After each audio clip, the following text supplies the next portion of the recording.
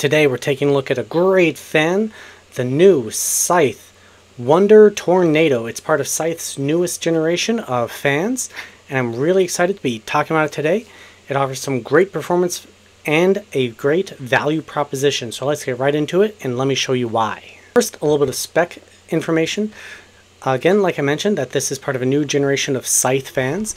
It comes along with the Grand Tornadoes, which come in 2,000 and 3,000 RPM variants, while the Wonder Tornado is only a 2,000 RPM fan right here in the third column. I do have a typo in there. It is an SPFDB bearing, and in other words, that's a sealed precision fluid dynamic bearing. It is not a Generation 2 bearing, it is a Generation 1 bearing from Scythe. So I do apologize for that typo in this chart. It is good for a mean time between failure of 120,000 hours. So that is a very long life. It is made out of standard fan material plastics. It is not LCP like the Grand Tornadoes. So if you want better materials, you're going to want to go for those fans instead. One little interesting note about the Wonder Tornado is that it does appear to be quieter at the same maximum RPMs than the Grand Tornado, despite the better materials and the newer generation of bearing, while drawing less power. So that is a very interesting, I'm going to say, conundrum when taking a look at the Wonder Tornado versus the Grand Tornado. So the Grand Tornado, I would really say, if I have another video up about it, you're going to be wanting to take a look at it at the 3,000 RPM range. And then what sort of, I think, kicked off this whole revolution is the Wonder Snail, and here's its spec information. So let's move on. A little bit of information about its bearing. Featuring a sealed precision bearing. There's nothing new about that. A long lifespan, bearing pressure, shaft, maintain high quality. And let's keep moving this along. And the next is some pictures of the different blades of this newer generation of Scythe fans. So we got the Wonder Tornado with the Grand Tornado. They share fundamentally the same geometry and design with the blades. There's just different materials going on, which you can actually see in the substructures going on. And then on the right side here, we have the Wonder Snail with the Wonder Tornado. And they once again share very similar blade design. Most obvious differences are the hub size, and the Wonder Tornado has smaller gaps. It does appear that the Grand Tornado has even smaller gaps than the Wonder Tornado, but they'd be in the same ballpark. Next, we're on to the actual testing I performed. So first is the case simulation test. It represents a variety of different case sizes, and down here in the blue boxes I have approximate representation of how many fans you would expect to fit lengthwise inside the case. So approximately 120 to 140 millimeter class fan in a 6-inch case. It represents a small form factor or a short throw distance, meaning the air blowing up from the bottom of the case towards the GPU, that would be that short throw distance. Then we got the 9-inch mark, which was representative of your compact towers. Think would be able to fit a ATX sized case, or sized motherboard, I should say, with 220 millimeter class fans in terms of its length, but nothing more than that. So you'd be able to fit a GPU in there that's approximately the same length as the motherboard. Would be a good idea. I think of like a Dell Optiplex here. And then we have the 11-inch mark. The 11-inch mark is basically your standard mid-tower cases. Think you're like your standard Dell 5000 series, Corsair 550D fits into that. You'd be able to fit 320 millimeter class fans across the length of the case. And then we have the truly large cases, which are 14.5 inches. Think cases that are sized to fit 340 millimeter class fans. So depending on what size case you actually want to purchase is the data point you want to pay special attention to. Now, all that information doesn't mean much without being able to compare it to something, so my first step in analyzing it is against my standardized control fan. It is based 3 parts A12X5 to 1 part A14, 2 fans that are good in their respective categories in my testing overall.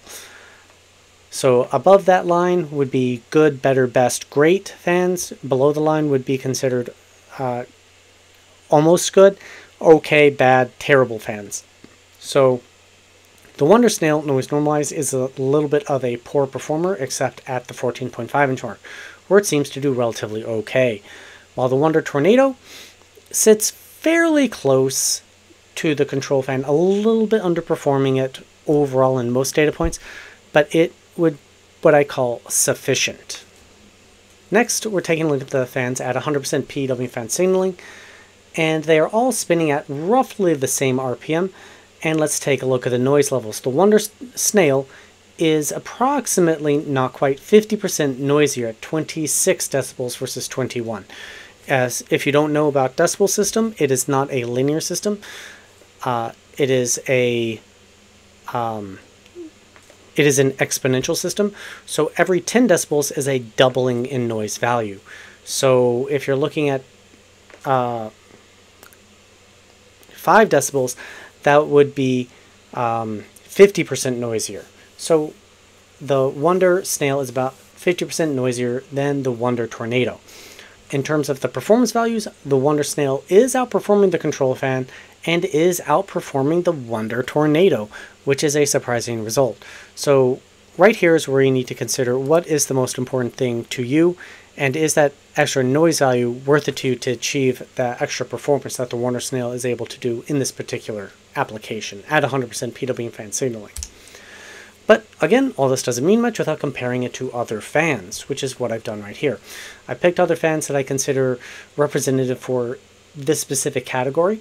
So we got the Grand Tornado in here, the Wonder Tornado, the Apex Stealth, which is another recent fan that I tested, the Master Fan SF120M, the Wonder Snail.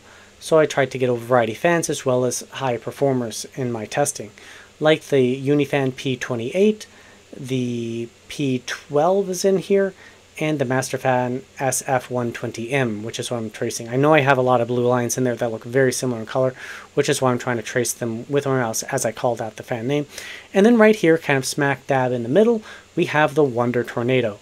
So what does that mean for it? It means that it would be just fine and dandy. It's basically an average performer, so there's nothing wrong with it, there's nothing great about it, it would just do its job. How about at 100% PWM fan signaling? Here is where it isn't quite as good. There are more limitations to it. The other fans that were round up in this grouping, most of them do have higher RPMs, but even the ones that have similar RPMs to it do outperform this fan, such as the Masterfan SF120M and the P12. And the A12X25 does outperform it as well, sitting right here in this red line. How about noise versus airspeed? I use the 9-inch mark because I need airspeeds over 0.5 meters a second, and the 9-inch mark gave me the most reliable result other than the 6-inch. But at the 6-inch mark, pretty much every fan looks good, so I needed a data point that started to separate out the good from the bad fans. So that's why the 9-inch mark was chosen. And once again, if we take a close look at the Wonder Tornado, it is basically sitting in the middle. It isn't good, it isn't bad, it's in the middle, which isn't a bad place for it to be. It's just not exemplary, if that makes sense. It would be like getting a C, maybe a C+.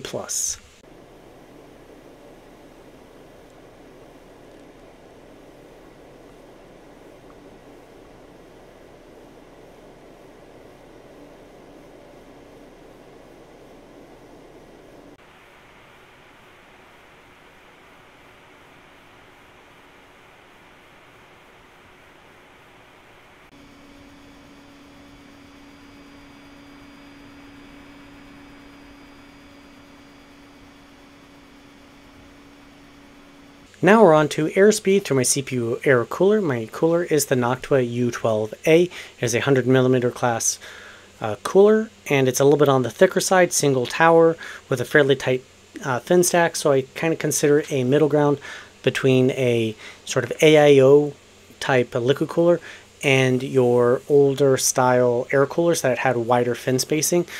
To try to get a better pressure application, I do hope that in future testing I will be able to add a thick boy high density radiator to get truly high pressure scenarios for all of you, but this is where I am right now. So in here we got the Wonder Snail, the Wonder Tornado, and the control fan. And in RPM versus airspeed, which is the left graph, we see that they landed pretty well. They actually outperformed the control fan ever so slightly, which is a very good result. And again, the control fan is 3 parts A12X drive to 1 part A14 in this test. And then on the right side here, we have airspeed versus noise level. The Wonder Tornado is slightly outperforming at lower RPMs and then more or less matching the control fan as airspeed increases, i.e. RPM increases, while the Wonder Snail is more or less underperforming where we would want it to be. It's not a terrible result, but it is on the noisier side here. How do they compare against other fans I've tested? Well, in noise normalized results, the Wonder Snail is sitting right towards the bottom. It is not a particularly great result for it in this test. And as another note, as I move forward with this testing with help from viewers like you, I have a Patreon page. I have, or you can join me as a YouTube member. I also have a Discord. Hitting that subscribe button really goes a long way in helping support this channel. I do hope to be able to do longevity testing and consistency testing by purchasing multiple of every fan and being able to test them out in kind of a repeat fashion to determine which brands make the most consistent fans in good performance, because that's what really matters, so that you make sure that you're going to get the best fan each and every time. So anyways, back to this data set. The Wonder Snail is sitting right down there, and then we got the Wonder Tornado sitting at 1.3 meters per second of airflow. That is a pretty darn good result, if I do say so myself, sitting right in line with the A12X25. But higher end, we do see the Grand Tornado sitting right there. So, you know, how about at 100% PW fan signaling? Well, the Wonder Tornado can't overcome its limited maximum fan speed RPM, and so it doesn't get to the top performance slot. Mind, for most people, this sort of airspeed performance would be perfectly fine, because the A12X25 is able to perform quite well too. This is scaled to show mostly the better fans.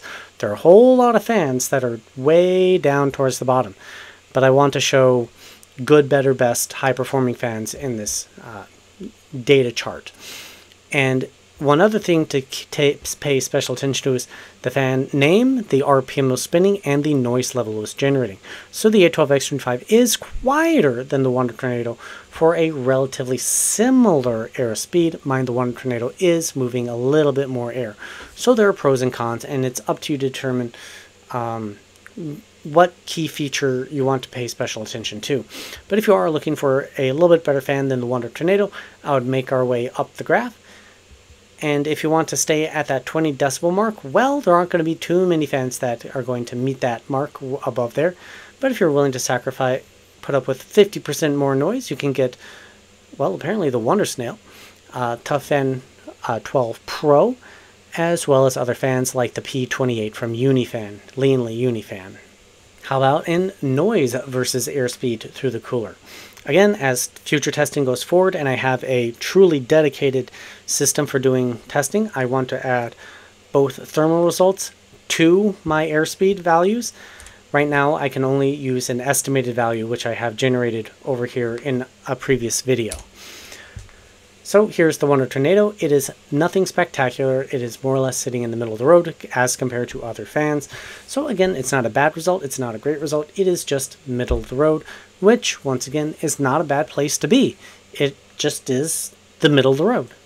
Next up, we're taking a look at CFM testing. CFM testing is my least favorite kind of testing. It basically is a scientific exercise, and it doesn't tell you anything about how well a fan will perform through a heatsink or radiator, or how well a fan will perform in a computer case, because it doesn't tell you what kind of airflow patterns the fan generates.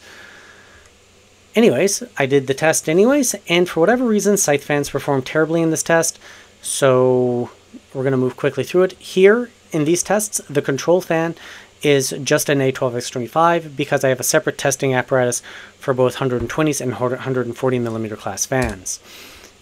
And if we take a look at every other fan I've tested, well, the Scythes are down here at the bottom. The Wonder Tornado was truly a terrible result, keeping things going, 100% RPM, and once again, terrible result. Even the Grand Tornado, with its 3000 RPM, is sitting right at the bottom. So, for whatever reason, this test does not do well for Scythe fans.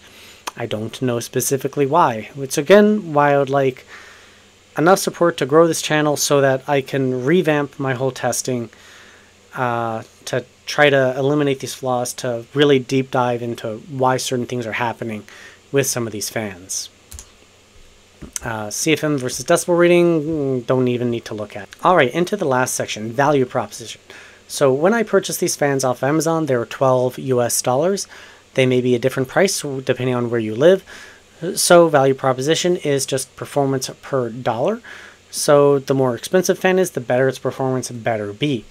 So in terms of its, in the case simulation test at the 6-inch mark, the Wonder Snail is kind of in the average mark. It's not a high performer. It's not a terrible performer. The Wonder Tornado is sitting above average. It's actually doing pretty well. Mind, it's not in that absolute top performance spot. That belongs to the TLG12. So if you're really on a tight budget, you're going to want to pay special attention here. At 100% P-dome fan ceiling, the Wonder Tornado does, again, better than average. It's doing pretty well. Mind, again, it's still not in the top performance spot.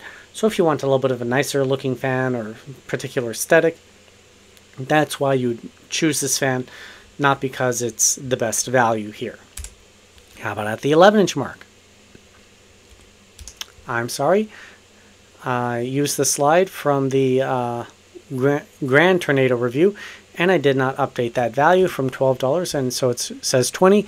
Ignore that 20. That should be a 12. The Wonder Tornado is a very good value.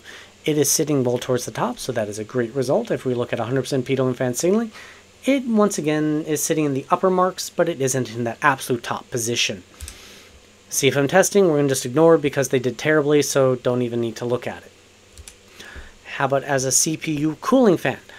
Well, the Grand Tornado and Wonder Tornado do sit well towards the top of the graphs, but again, they are missing out on that peak value proposition. But this is where, in my opinion, for this particular test, you want better performance, or if you know what kind of performance level you're trying to achieve, and just whatever fan best suits your needs for that performance cutoff, if you will. And at 100%, still doing really quite well overall compared to other fans in terms of its value proposition. Alright, so where does that leave me with this fan? Moderately good value proposition. A good middle of the road in terms of noise to performance ratio.